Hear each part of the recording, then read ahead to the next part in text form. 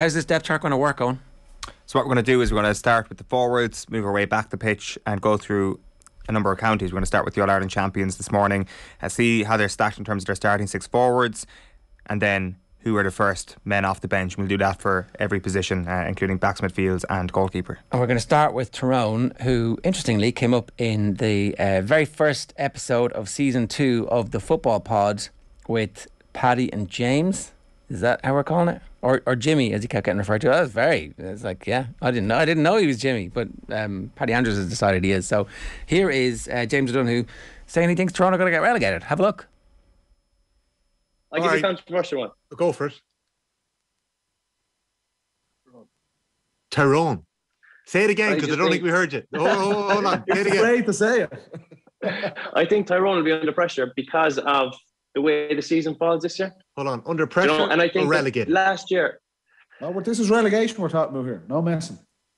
You think they're down, yeah? Okay. The only thing I'd say... Well, I think it'll be very close. I think it's going to be very close. But realistically, last year, right, and the way Dooher operates, he brought Tyrone down to Kerry last year, and he did not care about that result. Yeah. He could have literally thrown out anyone. They came down the Friday. They went training. I think the game was on the Saturday. They trained again on the Saturday, and they went playing the match on Saturday. I think Dooher is a different animal when it comes to the league. I don't think he takes as much interest in it. And I think that after the holiday, they might train through that league, sacrifice the results, and go at it for the championship. Kyle Coney, good morning to you. Good morning, gentlemen. James O'Donoghue says you're going down this year and won't really care about it. I think that's the point was, well, not so much that they're going down, but that the league is largely irrelevant to a team who's just won the All-Ireland. What do you think? I don't think up here in Tyrone that the leagues are irrelevant. Definitely not. I wouldn't be saying that Dooher doesn't fancy the league at all, because I can definitely tell you that the Riot Act was definitely read after that victory down in Killarney. Tyrone were out of the house 13 nights in a row, between meetings, videos, training. So that result maybe kick-started to where they ended up, but that result definitely meant something. Yeah, it's funny because we've spoken to everybody we've had on the show who was involved with the team last year, and they all pinpoint that defeat as some kind of turning point where they all had to look into their souls and decide what they were going to do. And they've all denied that they trained, by the way, just to give a bit of balance to what James said, because certainly the pictures were of them wandering around Killarney National Park with footballs, and maybe it was stretching the legs, maybe it was hardcore training, who knows. I've been involved in Tyrone teams, and I'm sure that the likes of the Kerry lads and the lads further down the country who are travelling up till the north here till play league games, the first thing you want to do is get out, stretch your legs, go for a bit of a walk. I know that there might have been an AFL ball or something involved with Conor McKenna and different things like that. So definitely there was I don't think there was any training, but I think it was more just get stretch of the legs, go for a bit of a dander and stuff like that. The other thing, and to be serious about James's point, is that the season is so short this year, and they have just come back from a team holiday.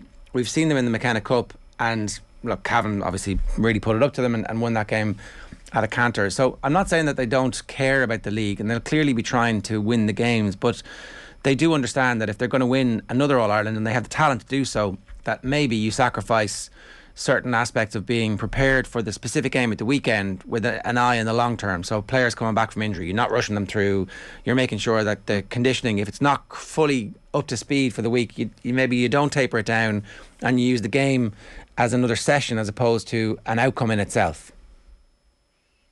Yeah, I fully agree with what you're saying, and just probably the way the season's fallen, that things, you might just use those games at the weekend to continue your preparation for the championship ahead. Look, it's probably going to be the same for Dublin, Kerry.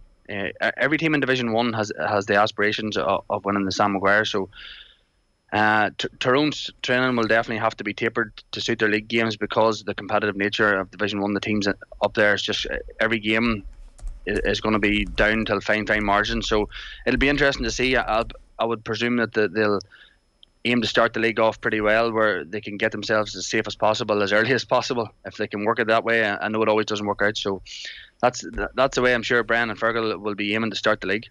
We're going to go through position by position your depth chart, Kyle, but we're actually going to start with some of the players that are missing, because the news came out during the week that Tyrone McCann is the 5th player to opt out of the Tyrone panel this year. You've also got Ronan O'Neill, Mark Bradley, Hugh Pat McGeary and Michael Cassidy all missing from the squad this year. When it comes to those missing men, and maybe even just in the case of Tyrone McCann, is it a case that at the age of 31 the level of commitment that is required to be a bit part player is just too much, or is there something here that we're not seeing? I suppose it's really hard to speak directly for the lads. I'd be especially friendly with Michael Cassidy, who had a big part to play under Mickey Hart the previous few years, and played in the All-Ireland semi-final. Actually had a man marking job the 2019 on David Moran, and done pretty well till he cramped up. But probably from Tiernan McCann's aspect, he is 31 coming. His club probably have suffered over the last couple of years with one of the teams in Tyrone here have normally had 3 county men, maybe 4 at some instance. So he's maybe decided, look, I've got an All-Ireland medal. I've played my part in that. I've played my part in a number of years. He's getting married this year. I want to give a bit of service to the club now with the competitive nature in Tyrone as well. That every league game is like a championship. We never know who's going to win on any given Friday or Sunday. So that will be my thinking behind Tiernan's decision. He's probably got to the summit. He's got where we've all wanted to go for the last 12, 13 years we've been involved in that team. So he's probably made a decision based benefit on himself and probably his partner and his club, I would say. Do you expect any more to go, Kyle, or do you feel like that might be it for now? I would hope that's it now. If it comes till anybody else is jumping ship now, I would have a few concerns. I would like to anybody that was thinking about going would have already spoke to management and probably departed. But I would hope that's it. Like I would say that's it for now. Let's get into the players that are there then, Kyle, and we'll start with the forwards. As we mentioned, we've asked you to pick your starting 6 forwards and then the players that are coming off the bench first. So you've gone with Conor Myler at 10, Michael O'Neill and Matty Donnelly as the rest of the half forward line, and then your inside line is Darren McCurry at 13, Colin McShane at 14 and Conor McKenna at the other corner forward. And then just to go through the rest of them for our radio listeners, your backup is Paul Donaghy, Niall Sludden, Dara Canavan, Emmett McNabb and Lee Brennan. What was the tightest decision here for you? I think I just left out Niall Sludden, who had a outstanding year last year, but that was the tough call. That was down to fine margins, like between him and Cathal McShane, and then moving Matthew Donnelly about to sort of just.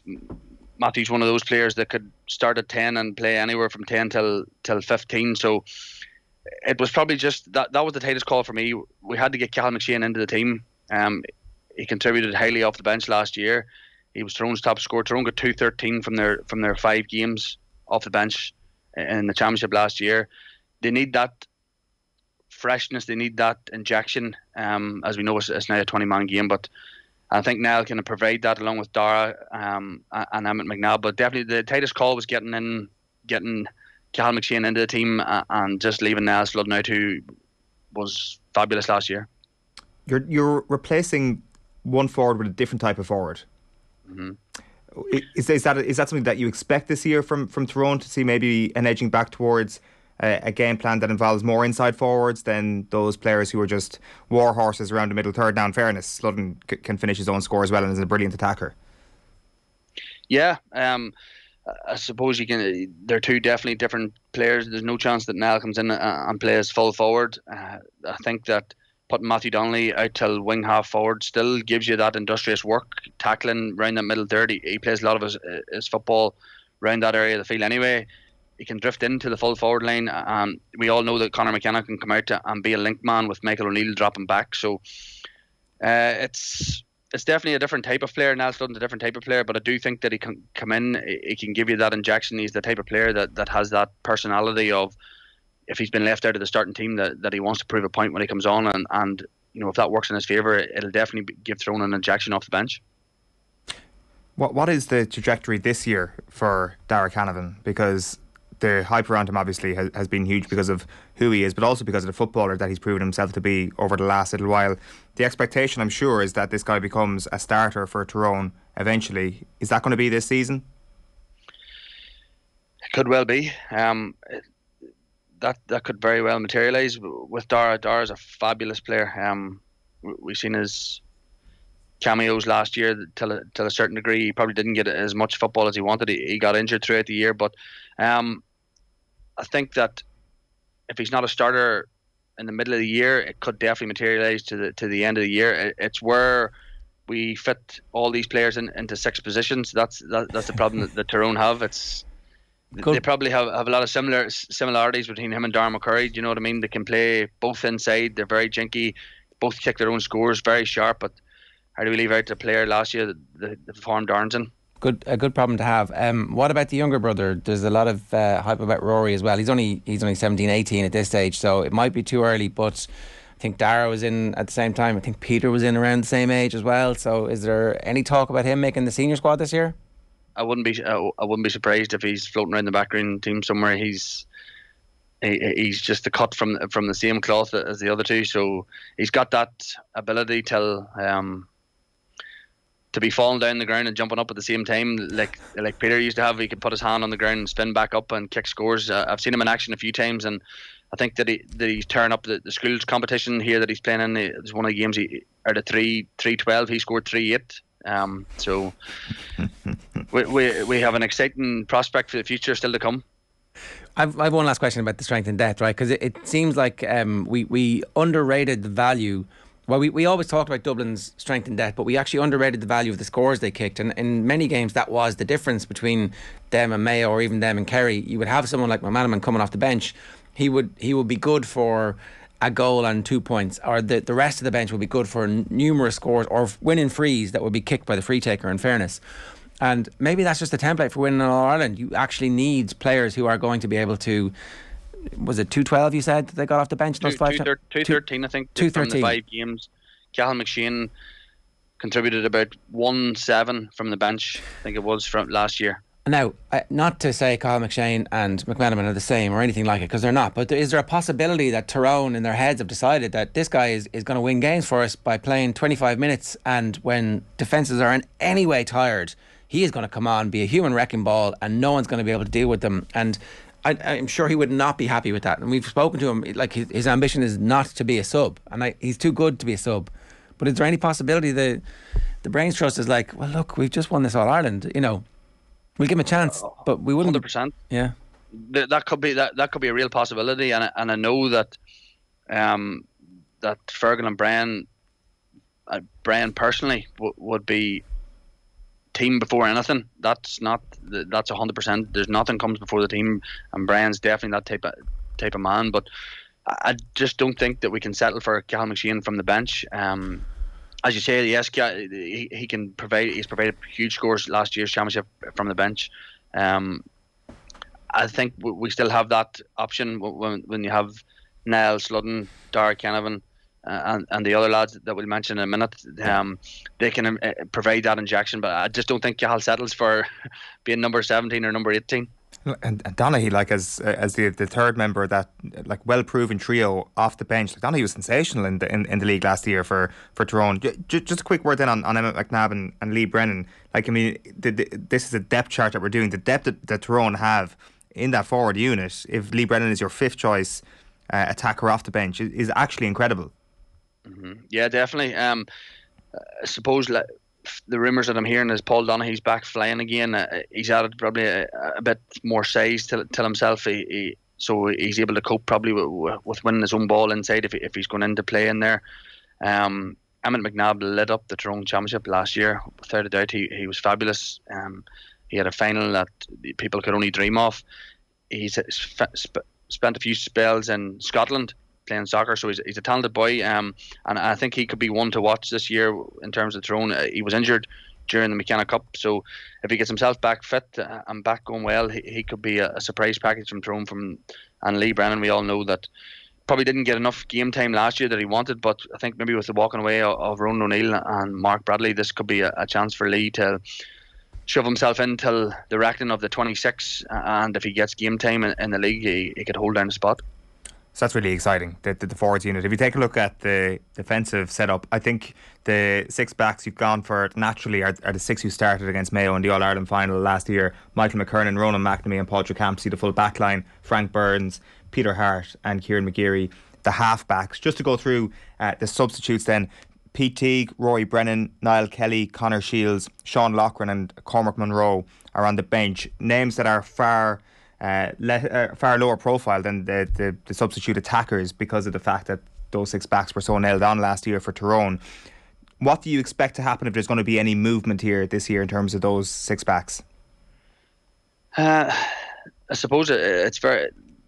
Tyrone's back line last year was, fabulous. We had our full back line. I think might have been the semi-final, coming up, kicking 3 scores, 3 points, a point each. Obviously, Niall Morgan kicked scores from free kicks, but from any point of view, we could have Rory Brennan seeing a lot of game time. I know he probably didn't get as much game time as he wanted under the new management last year, but COVID had an effect on him, and he struggled to get back till anywhere near his best. So he'd be one that could give maybe Michael McKernan a run for his money.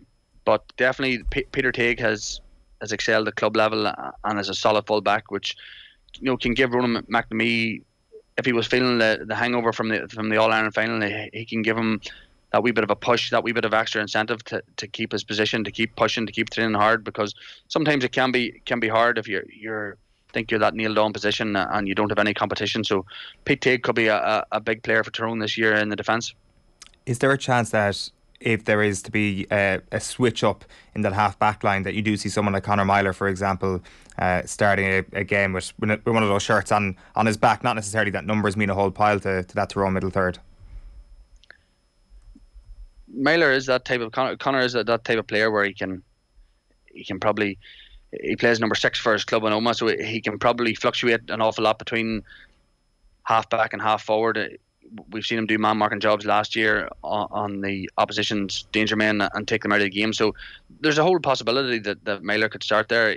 He could play anywhere. 5, 6 or 7 is probably things that excelled for him last year was his kick passing. We've seen that he was a lot more head up and looking forward for the play, so his foot passing. So I wouldn't be surprised if we see that, although Peter Hart was crying out to be moved to half back in previous seasons, and we've seen what kind of year he had last year was tremendous. So there's a whole possibility that we could see a half back line of Kieran McGeary, Peter Hart and Conor Myler even. I mean, that's how you shuffle the deck, really, isn't it? If we're talking about the overall depth, if something happens now, I mean, you know a lot more about these defenders than I do, but like none of those players coming off the bench, granted there were a couple of other factors at play, none of those players on the backs bench actually played in the All-Ireland final last year, whereas you look at those attacking substitutes and you've got someone like Niall Sludden there, that probably is the way they shuffle the deck if an injury comes up in the backs, that Myler does drop back and Sludden does start. Or do you see it a different way? No, I would agree with that. I would agree if there's something happens in the half back line, or I would see Myler dropping back and picking up a 5 or 7 jersey and keeping something similar. Likewise, Frank Burns plays 14 for his club. He can move into the forward line just as handy, and then we can see one of the other fellas drop in. But if there was something major to happen, if someone was to pick up a serious injury, a long-term injury, I would see Myler dropping back from 10 to play in the wing half-back positions. Just one last thing then on those backs. You've mentioned Teague obviously as a good competitor for McNamee over the next little while. Who else would you see as a potential bolter, and if we focus on age profile on that bench? Well, just looking at the graphic here, we have Conor Shields, Sean Loughran and Cormac Monroe. Cormac started a couple of league games last year, and we're going to have a problem now. We lost Kieran McCann was the initial substitute, and Michael Cassidy and Q-Pat McGeary were names that were probably always on the 26, and if they weren't on the 26, they were being introduced really quickly. So these fellas are going to have to step up. They're going to get their chance in the league, and these are 3 lads who, from what I'm hearing around the squad at the moment, who are putting their hand up, who are asking questions of the team that sort of won the All-Ireland. So these 3 lads could definitely offer something. Conor Shields more be a cornerback sticky cornerback, and Sean Loughlin would be the same. But Cormac Monroe definitely could offer us something as well, pushing forward. If we move this on then, just to finish up on the last couple of positions, Kyle, the starting two midfielders are pretty much picked themselves at this point. It's going to be Con Kilpatrick and Brian Kennedy. Two lads that weren't necessarily questioned last year, but maybe they were underestimated in terms of what they could do. They dispelled that comfortably in the All-Ireland final. They were sensational. This is probably the year more so where we look at them kicking on and becoming two of the most dominant midfielders in the country, as opposed to thinking what Ben McDonnell and Paddy McNulty, who you have on the bench, in terms of what they could do to steal their jersey. Well, I think Andy Moore maybe questioned the two boys, but no, I think Andy was probably saying just what everyone else probably thought. The two lads had been replaced in every game up until they probably had decent semi-finals, and the All-Ireland final we were thinking one of the two of them had to be dropped to get Cal McShane back in. So look, two of them had exceptional finals. Con had a really, really good game. We know that the two of them can get about the pitch. They're extremely tall fellas. Where Tyrone now like to go really, really long to get over the press for the kickouts. And I do think that's or will be the starting midfield. But one point that I would add is Paddy McNulty's 31. He's been around the Tyrone squad a few years under Mickey Hart. So I would imagine there's been some kind of conversation here. I know if I was invited back to a Tyrone squad at 31, I would be having some conversation with the management to asking where I'm going to play and what role I'm going to play. So I would imagine that Paddy's been given some kind of indication that you can push one of these two, or else that there's a massive role for you off the bench. You're 32. Any sign of you being asked back? Absolutely not. I was listening to James O'Donoghue during the week, and he had 5 operations, and I can relate to that. I had number 6 just before Christmas. Oh my God. And how are you now? I'm recovering well. Looking forward to the club season. So I'm probably a 4-month recovery time. So got it done in December. So we're talking in around March, April time before we can. Was it a shoulder as well? No, already had the shoulder done. This one was on the ankle. Right. So I know James's pain. It takes quite the toll on the body that we never see outside. We just see you guys show up, a little bit of talk in the pre-match, a little bit of talk after the match, some marks out of 10, but no clue about the actual struggles that you're going through to get the body right. Yeah, like that's 100%. And I felt for James, like we know what kind of player he was and the year he had.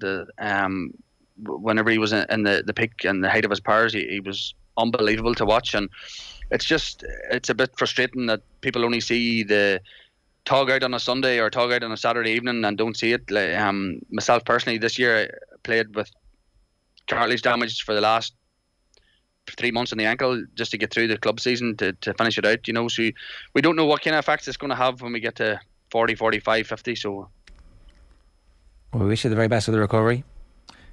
Just a couple of other things then to wrap up. I mean, the starting goalkeeper is a fella called Niall Morgan. I don't think there's going to be too much of a question about the depth chart on that one. Darren McAnenley is the backup goalkeeper on that front. And we just want to put up just some versatile players here because we just haven't mentioned them before we wrap up. Richard Donnelly, Liam Rafferty, Jonathan Monroe and Rory Brennan in there. These guys essentially can play anywhere in the middle third, is it, Kyle? Or where do you see them over the next few months?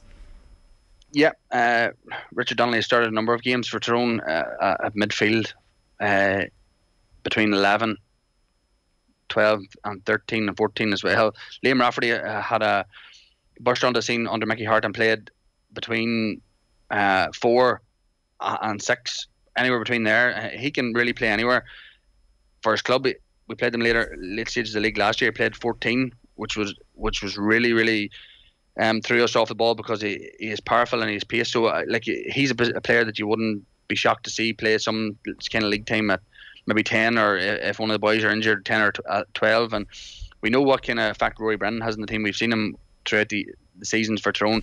He's definitely a versatile player. He can play anywhere. He's comfortable high up the pitch. He can kick scores. And Jonathan Monroe's one name that probably was affected by injury an awful lot last year. I know the management rate him really, really highly.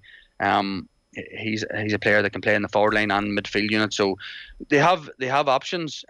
They have a lot of options for different players, and I do think they've used the Dublin template very, very well. The management, and they know that you need 22, 23 players on your bench.